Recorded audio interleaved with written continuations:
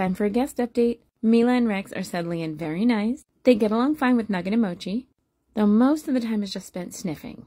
Weirdly, the problem child is Vaffles.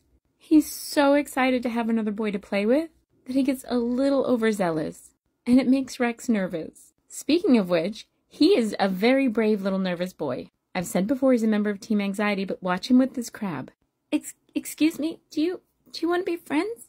He's shy but a little courageous. Now, while they haven't really played much with my guys, they are having a blast together. He loves to play in macaroni and rice, and while Mila will go in there with him, she had the most fun in the tube. I had to check with her mom, but her mom said that these little happy paws are her way of showing that she's so happy. I also have been giving them secret Foopies in the morning and at night. It is made from their food, not ours, just so they're used to it. And their place to snuggle of choice is the Pickle and Cat Cave.